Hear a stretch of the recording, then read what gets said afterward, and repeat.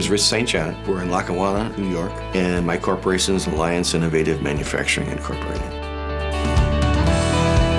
We've been at it since 1945. I started back in 1975. We take an awful lot of pride in having the original piece of equipment that we bought still running on the floor. This is an LC40 two-axis machine, and this one is the first machine we bought back in 1985. This is a four-axis LC40.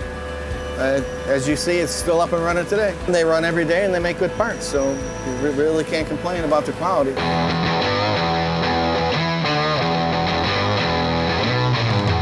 Well, the biggest thing that separates us from most shops is the addition of the large equipment. I haven't walked a customer through the shop yet that has not looked at those machines and said, wow. They don't typically walk through an organization of this size and see equipment like that. Well, there's a lot of mom and pop shops out there that were getting in the mid-range areas, so we opted to go big. These are the VTM-200YB machines. It's a five-axis milling turning machine. They'll turn up to 95 inches in diameter, approximately 60 inches long. They'll hold about 22,000 pounds on the table. They both have 80-inch A-jots in them. As you can see, it takes up a lot of room. It took a little bit to get them in here.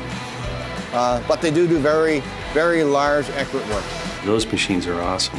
From a competitive standpoint, we're very good at putting parts on those machines. Actually, it's very easy for me to sell parts for those machines. These are the things that are setting us apart right now. The larger pieces of equipment, believe it or not, kind of sell themselves out their size and their form and their function. So it's a pretty easy sell.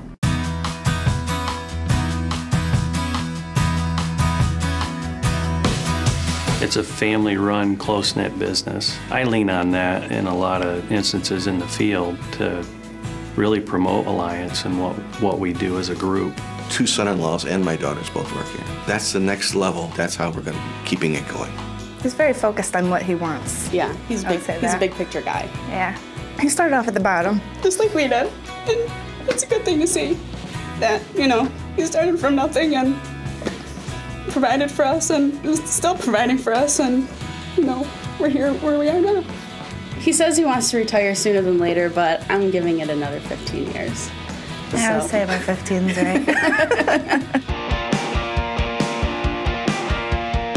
right. This one's the new one we're putting in, the double column.